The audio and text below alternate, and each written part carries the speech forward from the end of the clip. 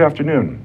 I'm Tim Apicella. I'm the host for a new show called Hawaii Moving Forward, a show dedicated to transportation issues here in the state of Hawaii, but more importantly, I think a show that's dedicated to finding some potential solutions to our traffic problems. And with me today, I have Daniel Alexander, who's the Director for Advocacy, Planning, and Communication. Daniel, thank you very much for joining us this afternoon. We appreciate it very much. Tim, great to be here. Yeah. Daniel, you've got a lot of titles, and therefore you have a lot of work. And it sounds like a great organization you're with. You're with Hawaii Bicycling League, Yeah, is that correct? Exactly. So Hawaii Bicycling League, we're a 42-year-old nonprofit organization, member base. We represent about 2,000 members, and our mission is to get more people riding bikes, for whether it's for health, recreation, or for transportation. Mm-hmm. And we do that through advocacy, so pushing for safer streets for biking, and educating both bicyclists and drivers, and then events, trying to get people out, get them excited about riding. Things like Bike Month, where if you don't already have biking as a part of your life, sometimes you need something to push you out to try it out and see if it fits. Whether it's for just getting a little more exercise, or getting to the beach, or getting to work. Oh, okay. There was a part of your title that really attracted me the most, and that was advocacy. So tell me a little bit about how you're advocating for bikes, be it with the local communities or with the legislature, or whatever that entails. Yeah, so a big part of our organization is trying to get a network of bikeways and safe streets for people to be able to get from point A to point B safely on a bike. For most people, that means having a dedicated bicycle facility. So obviously, when you look at our transportation environment, our roads, quite a bit needs to change before that's going to work for the majority of people. Just throw out a figure. It's something like around 2/3 of people that we consider this interested but concerned category. They would like to bike, but they need a separate environment for them to bike in, for them to feel comfortable. Mm-hmm. So we're trying to bring it to the masses. Right now we have about 2% of our transportation trips are occurring by bike, and there's obviously tremendous more potential. And so we need a bikeway network that's going to allow for that. So basically that means working with both our county level elected officials, our state level elected officials, to budget, to set clear policies, mm-hmm. that the way we should be shaping our transportation infrastructure. And of course that means working with a lot of communities too. So that's really where we hit the ground. We work with communities to find advocates within communities that can speak to their neighbors and make the sell for why this is a good thing for the community as a whole. Okay. Do you have an estimation of approximately how many bicyclists we have out there in the communities? So it's a difficult thing to say. Mm-hmm. We have island-wide, I think it's 1.3% of commute trips, mm-hmm. so those to work are by bike. And if you zoom down into the Honolulu area, it jumps up to about 2.5%. So you just think about, we're an island of about 1 million people. So it equates to a fair amount of people that are biking. And then, of course, a lot of people bike just for recreation and health purposes. Right. Or they might bike to go to the beach or go to the store. Those things we don't necessarily think about as transportation, but are contributing to the whole. Well, I saw some statistics here, and I thought was really interesting. Particularly one was about 240,000 people live within 1 mile of a rail station or a proposed rail station. And about 520,000 live within a biking distance of approximately 3 miles. So was that off of census data, or how did those numbers come up? Yeah, if you, we have detailed census data on where people live. They actually are Oahu Metropolitan Planning Organization. They have smaller subdivisions they use for traffic analysis called mm-hmm. traffic analysis zones. And so they're actually much smaller units. Okay. And so we looked at that, and we said, okay, well, here are the rail stations, which we know where they're going to be. How many people are within a walkable distance, which is a mile. For our transit-oriented development, it's largely been a half mile, which is an extremely short walk. I think in reality, a lot of people are willing to walk 3/4 to a mile. Yeah. That's a 20-minute walk, say 25 minutes. But if you take a bike, which you can move, I don't know, 3-4 times as fast on a bike with the same amount of energy as you're walking. You get a much greater distance. And so obviously what those numbers show is it's more than double the amount of population that are going to be within that reachable zone to go and access the rail and to use it for their transportation need, whether going to work or some other transportation need. So yeah, I think us trying to make the most of rail working with bikes, and that means both accommodating people on the rail, people walking their bikes at the rail, but also safely getting to the rail, I think is going to give us a much bigger bang for our buck.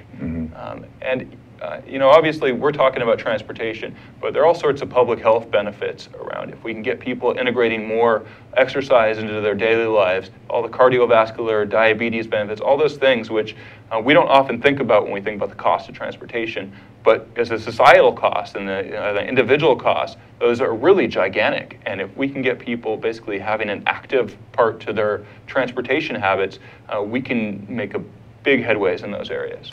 I would think that, you know, these are pretty large numbers, and it would be great. I'm a bike enthusiast. That doesn't mean I'm bicycling here in the state because I have some concerns about safety, which we'll talk about in a little bit.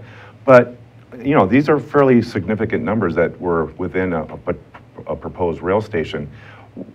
On a best guess or, you know, most hopeful scenario, what % do you think you can get people onto a bike? Right now you said about 1.3%? Island-wide, it's 1.3%. Yeah.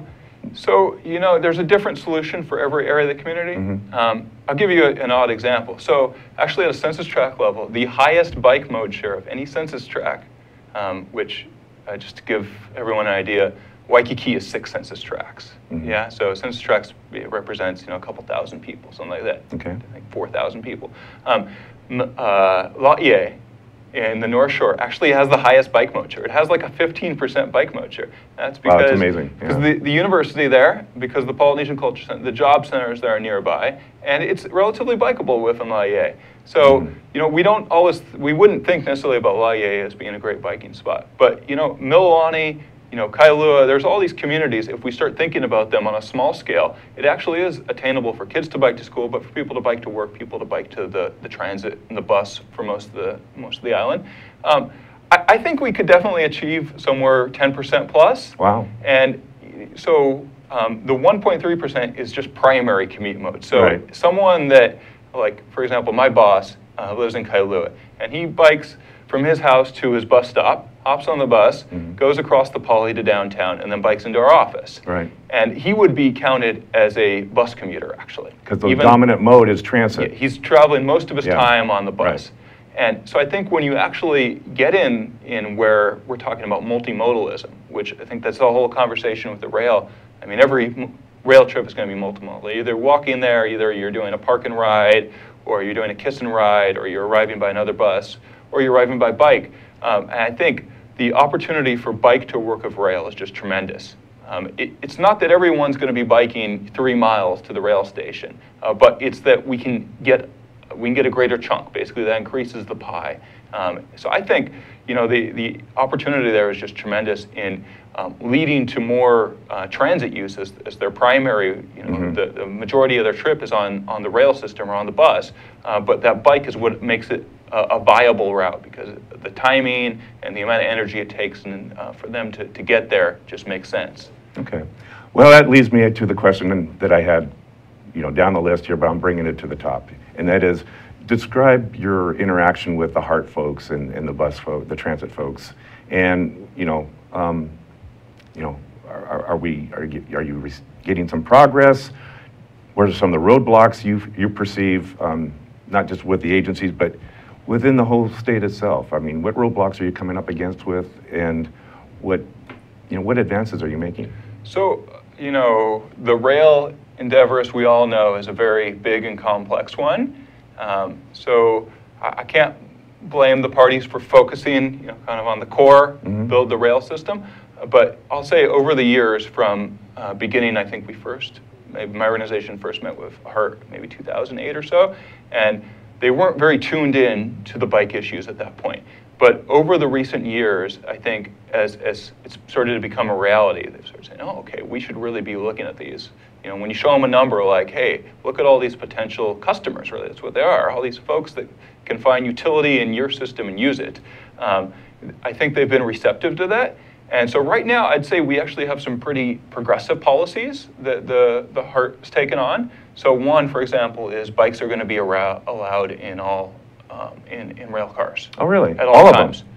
Yeah. So there will be a specific bike car yeah. in which there are hangars that basically they allow for kind of a space-efficient way. Which initially they weren't actually going to include those. So very good they're included because it's a lot tidier and more efficient. And how many potential bikes would a rail car hold? So I think there are four. There's hooks for 4 bikes in a car. But my understanding is that if those aren't available, you can still bring a bike in. Obviously, space permitting, if the thing's packed, you're going to have to wait your turn, that sort of thing. Interesting. Yeah, so you know, you look around, and not all rail systems allow that. You no, go I to New was York going to City, say that's go to big, Boston. That's progress. Yeah, that's but really good. I think we're looking, I think, more to the model of maybe Vancouver and Portland, where in those places bikes do play an integral role with their transit systems. And so I think it's a good thing that we're looking to those models. And now that we're early in the process, I think there's just the opportunity to do that. Another really small, it's a manini little thing, but we only have 1 elevator per rail station, and that's going to be a hot commodity. So one thing we asked was on the stairs, have a little channel. Basically, it's just a flat little, like 3 inches of flatness, and that allows for you to roll your bike up. So instead of having to shoulder it, it's a little more bearable physically to roll it up. So it's still not going to work for everyone. Some people might still need to go in the elevator because of the weight of their bike and just their own physical abilities. But it's going to help. And that's a really minor thing that I'm happy to say HART has integrated. And then, of course, the other thing is realistic. If we do see a lot of people biking to the rail station, it's not going to be best practice for us to have everyone taking their bike in the rail station. So one thing that's really happening is bike parking at the stations. I see. Yeah, so not just HART, but the city, Department of Transportation Services, working with HART, has been pursuing getting secured bike parking. Yeah, because if you're leaving a bike in the same place every day, that's like, that's the no-no of securing your bike. Well, and I'm glad you're bringing it up because a lot of bicyclists are very protective. They spend a lot of money on their bicycles. I mean, a lot of money. And so that question of security and kind of not a guarantee of security, but the illusion or the hope that if I do leave my bike there, it's not going to be vandalized and it's not going to be stolen. So I'm curious on how you guys are, how HART is addressing that. So what's going to be done is at most stations, space permitting, there'll be a sort of cage, a locker, where it'll have capacity for, I don't know, anywhere between 20 and maybe 80 bikes, something like that. And a limited number of people have the key to that. And they'll also lock their bike within there. So you'll have a normal bike rack, you'll lock your bike, but the fact that only a limited number of people can get in there is really going to limit the opportunity for theft. So yeah, these proven to be effective in other big cities where bike theft is a problem. When you limit that number of people, and then of course, if a bike gets stolen and only 20 people have the key, you can go and ask them, hey, what's the story here? Well, I think you're addressing a real concern, and I think addressing that up front with the biking community will lend to a lot of success when the rail lines first start to open up. Yeah. So if anyone wants to check it out, so as a pilot, the city has installed one at the Middle Street Transit Center. So it's currently only for bus. It'll eventually be both a rail, and they've installed a bike locker there. It hasn't went into full operation yet. It's basically meant as a pilot, just to see how it works, to see if bike theft is an issue, to see basically work out all the kinks. So if anyone wants to check it out, you can go there and at least have a look from the exterior and see what we're thinking. Well, great. And with that, we're going to take a break. This is Hawaii Moving Forward, and we'll be right back. Hi, I'm Stan Energy Man, and I want you to be here every Friday. Noon, ThinkTechHawaii.com. Watch the show. Be there. I pity the fool who ain't. Aloha, my name is Reg Baker, and I'm the host of Business in Hawaii with Reg Baker. We're a show that broadcasts live every Thursday from 2 to 2:30. We highlight success stories in Hawaii of both businesses and individuals. We learn their secrets to success. which is always valuable. I hope to see you on our next show. Aloha. Aloha! How you doing? Welcome to Hibachi Talk. I'm here, Gordo the Tech Czar on ThinkTech Hawaii, and I'm here with my good old buddy Andrew, the security guy. Hey everybody, how you doing? Aloha.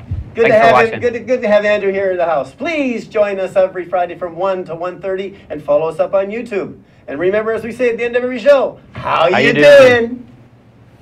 Welcome back. I'm Tim Apicella. This is Hawaii Moving Forward.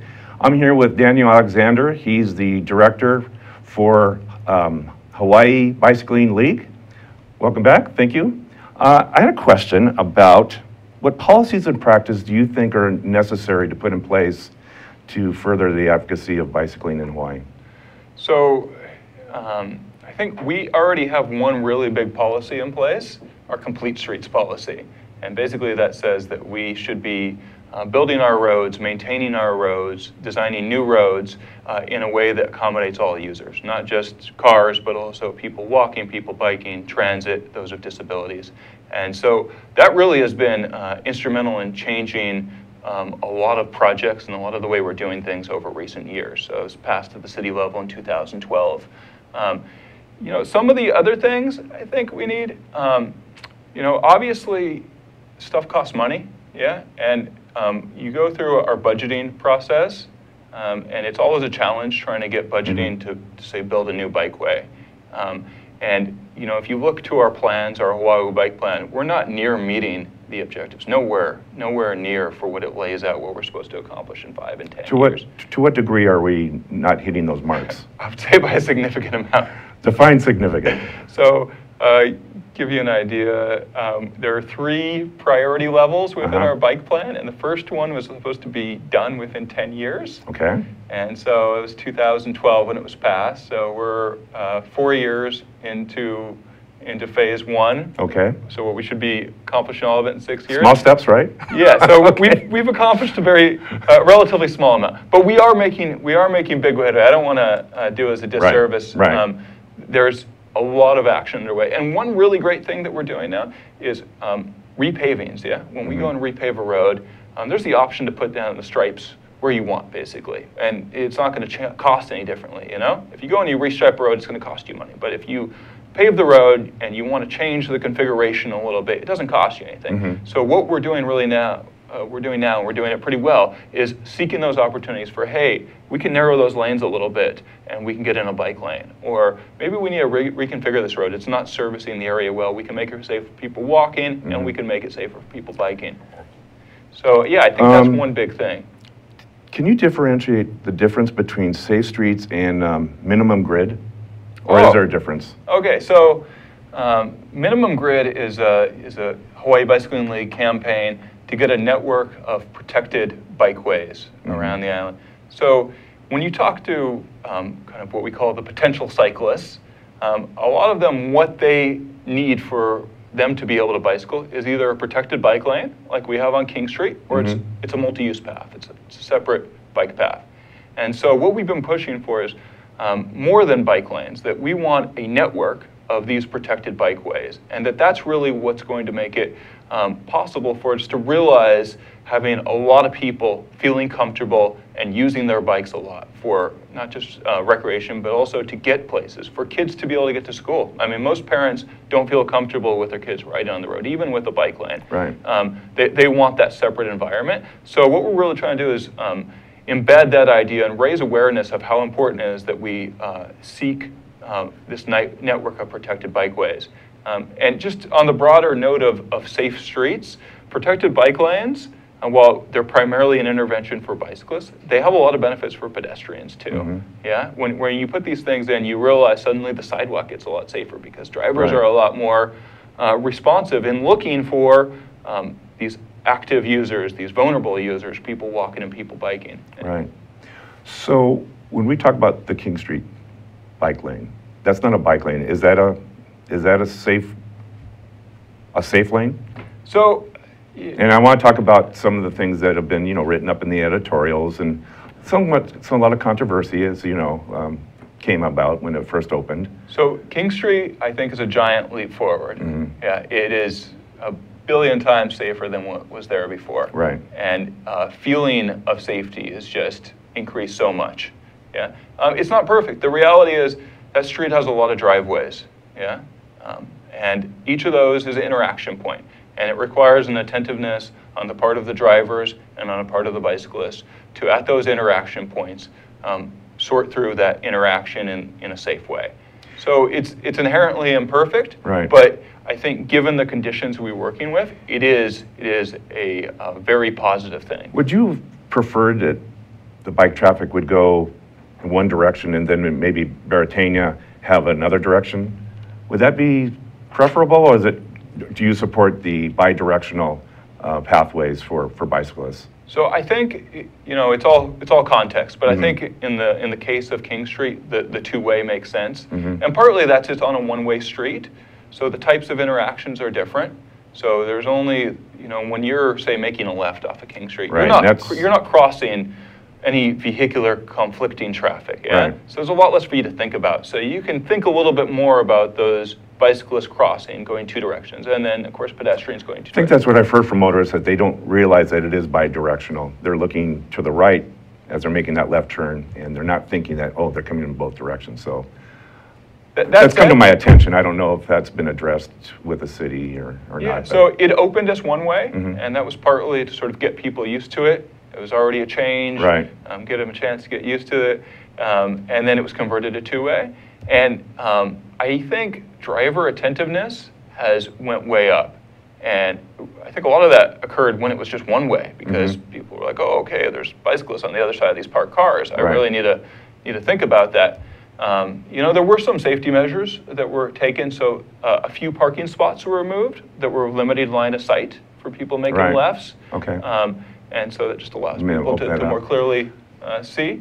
Yeah, so we haven't seen any major safety issues. Not that it's been without anything. Right. But it's when you think we've more than doubled the amount of people biking there. That's great. That's good. There's nowhere near double the amount of accidents occurring. Yeah. Right. So it is safer. I think the numbers will pan out. Let's talk about some political realities, and that is, for every bike lane, it's certainly the significance of King Street. What's the political reality or the pushback if you're trying to sacrifice some general purpose lane? How did that happen? How did people just say, okay, we're going to give up general purpose traffic lane for this bike lane? So, walk me through that, because that sounds like a monumental task. So just to get to the bottom of one thing. Yeah. So perceptions are one thing, but data is another thing. Okay. Okay. So in rush hour, in afternoon rush hour, 4 to 5, what's been observed is a 30 to 45 second additional delay over the 2 miles of King Street. If you drove all the way from Alapai Street, all the way to Eisenberg, almost to the UH, right. You're going to, during that rush hour time, experience, it's going to take you 30 to 45 seconds longer. Across that entire, it's a very small delay that has occurred. But it is perception. I think some people perceived it as much more, but the data is the data. Yeah. So I think we just need to put it in that context. Yeah, a lane was repurposed, that was a general purpose lane, into a bike-only lane. But the traffic impact, I think, has been relatively minor. And I think when it comes down to, we're trying to build a world in which people have transportation options, yeah? And that means there's going to be some trade-offs in that process. And I think part of the reason we did it on King and say not on Baratania was our Department of Transportation looked at it and said, can we achieve this and not have much traffic impact? So, I mean, maybe people aren't giving our transportation department credit, because we could have sought this on Baratania, and it might have, I don't know exactly, but I'm just saying, So how do your conversations go when you talk to the transit folks, and they're going, oh, we sure could use a transit-only bus lane, and we only have so many general purpose lanes that we can whittle back on. So how do those conversations go, or do they go? So I think transit and bikes, as we were talking earlier, they're kind of a match made in heaven. Right. But certainly when you look at very specific examples, there might be conflicts. So my understanding from the bus folks is they haven't actually experienced any delay associated with King. We do I think, need to think about where we have transit priority ways. You know, as we move forward with rail and we start thinking about how that is going to integrate within the full system, I think bus rapid transit is going to make a lot of sense, and that means reserving lanes for bus. So we need to start thinking about our network and where it makes sense to do that. On what corridors? On what corridors, yeah. I would agree. So I think ultimately, if we think about it from a multimodal perspective, and of us trying to move to giving people more transportation options, ultimately, if we benefit bikes and we're benefiting transit, we're going to end up with a better functioning system on the whole. If we can get people out of their cars and where they're using these other modes. I mean, if you look to other examples, like Vancouver is a great case. I know it's in Canada, but with intention, what they've done over time is they've made it where 50% of their trips are by walk, bike, transit. Yeah? Into the central business district, or? In the city of Vancouver. Okay. In the city of Vancouver, they've made it where 50% of their trips. And where did they start out at? Do you know? I'm not sure what their starting point was, but it's been through intention over the years. And you know, they have a transit, their rail system, ours is actually modeled on it. You know, so there are some things I think we can look to in other cases. And I think we have to see these multimodal options as integrated, yeah? And that's where we're gonna see the big wins. So, you know, like for example, the whole rail conversation we're having, when we start to make those connections, that's where we're gonna see the greatest utility, both in the transit, in the bikeway, and everything. We're gonna get the biggest bang for our buck and the most transportation options for our residents. Okay, great. Well, I hate to say this, but we're starting to wind down in our time here today, and I've got a whole page of questions I haven't asked you, so I'm hoping that you will come back again and help us out understand what you're doing and how you're doing it, and give us an update on progress.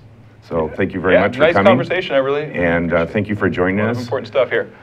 I'm Tim Apicella. This is Hawaii Moving Forward, and we'll see you next week. Thank you.